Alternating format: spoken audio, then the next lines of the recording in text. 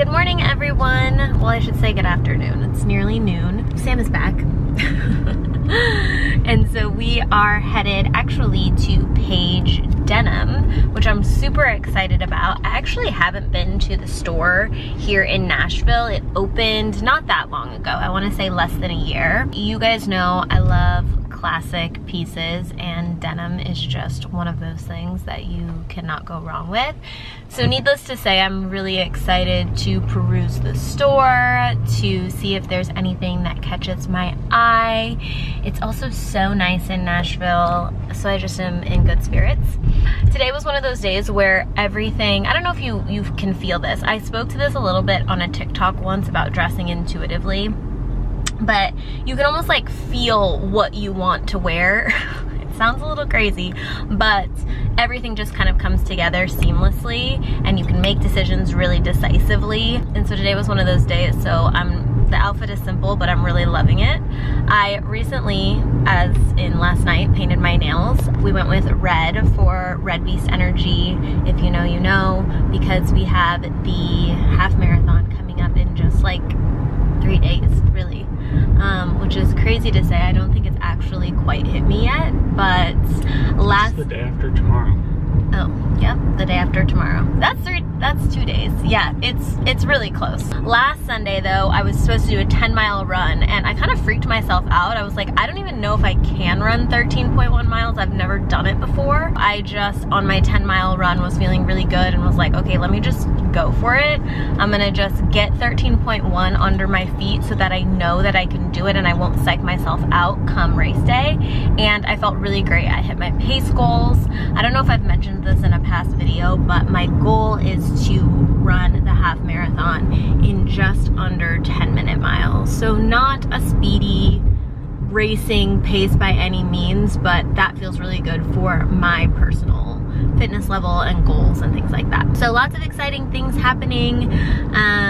Of course, we'll always bring you along, but just wanted to give you guys the update.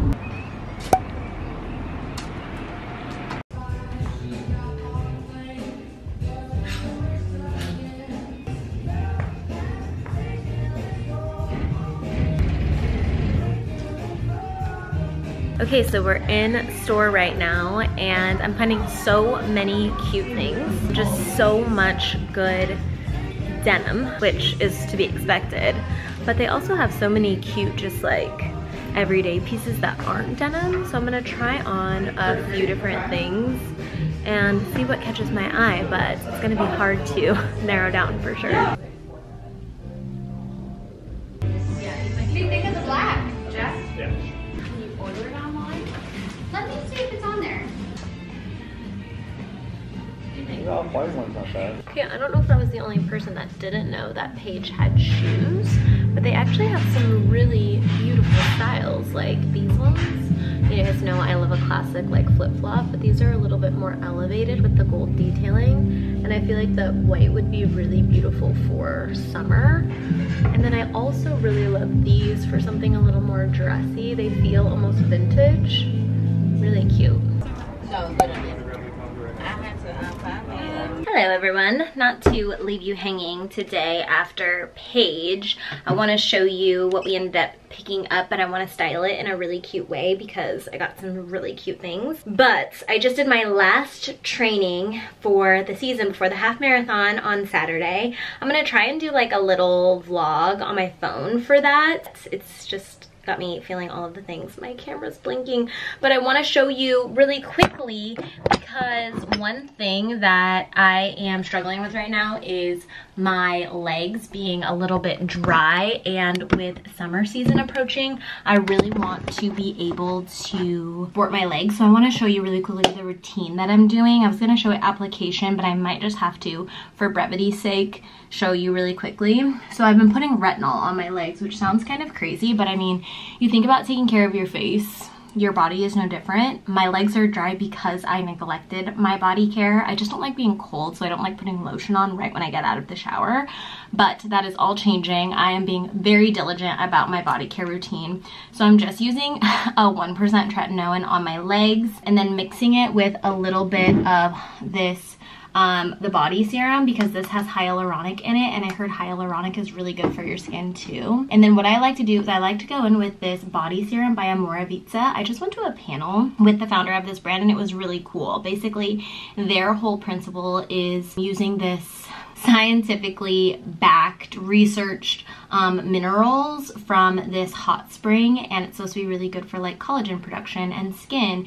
And he was the one who really said, like, we take such good care of our face skin, why wouldn't we do the same for our body? So they just came out with a body line, and I've been using this body serum and it is so luxurious. It has that, like, I'll put the name of it on the screen, but like scientifically backed mineral product in it, and it just smells heavenly, and it's really nice, the idea of using a serum for your body. So I'll go retinol, a little bit of the hyaluronic serum from Necessaire, and then the Amoravizza body serum. And then I like to, I know, like I said, this is excessive, so we're on the expedited version of getting these cracked, crusty legs together for summer.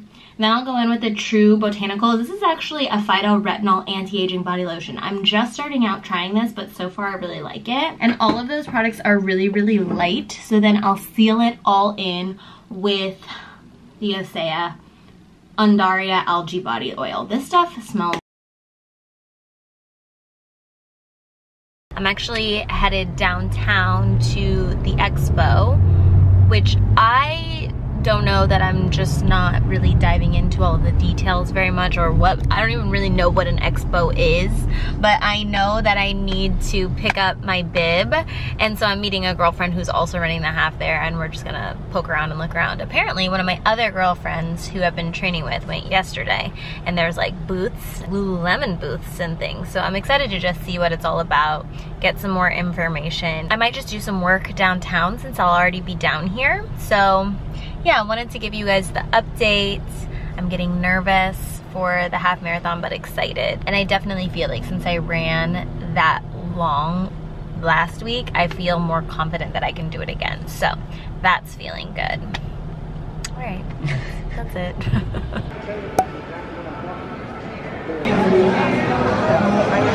I honestly had no idea that this would be like this, but they have a whole Lululemon store. It's all Lululemon branded, but then it has the marathon specific stuff on it.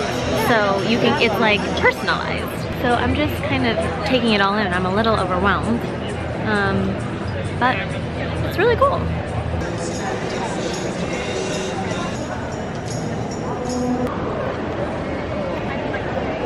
Bella, you're all set? No, I was not paying attention. No, me neither. So don't even worry about it. Not at all. Oh, are you talking to me? Sorry. Yeah, I was. Okay. We're just not synced right now.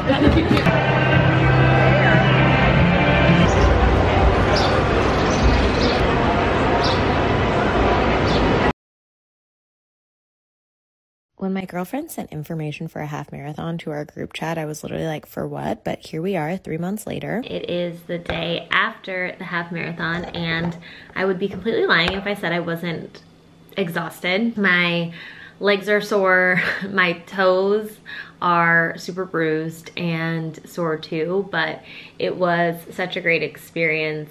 I'm actually really glad that the marathon is behind me. I think as it got closer and closer, I was hyping myself up a little bit in my head about it, so it's nice to just have it under my belt, so to speak. There are definitely so many things that I learned from doing this first half marathon. I thought I would share a few little tips and things that I might do differently just in case you were considering doing one yourself. The first tip is one that Sam actually heard from somebody else who had run a half marathon. I had just heard this advice, you know, a couple of weeks before, maybe a week before my half marathon, but I almost wish I would have done it now.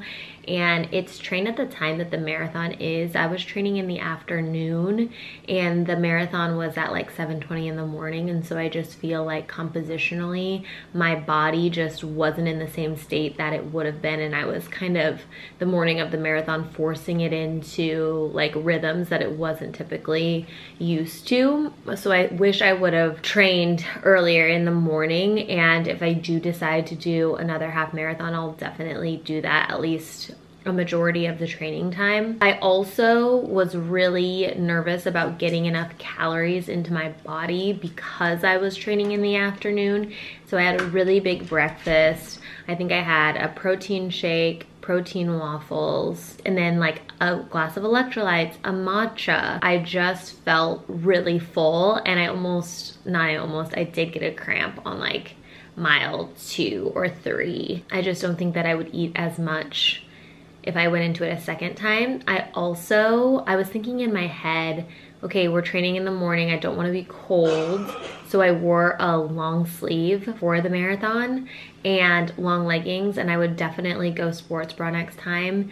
It was supposed to be like under 70 the entire time and cloudy, so I was thinking, oh, it'll be like perfect running weather, but it was definitely hot. I had pinned my bib to my long sleeve even though I had worn a sports bra underneath, and so I thought about stripping down to the sports bra so many times, but because I was so in my head about, you know, ripping the bib or whatever, I didn't take it off, and I was really, really hot the entire time. Another thing that I guess I didn't really realize now looking at the race in hindsight is there are so many people there, and for me it was a little bit difficult to stay in my zone, run my own race, and not be influenced by the crowd. Try as best as you can to tune out the crowd unless that hypes and energizes you, but for me, I really needed to like be my own self coach and remind myself to keep my heart rate lower, not gas myself out in the first, you know, half of the race.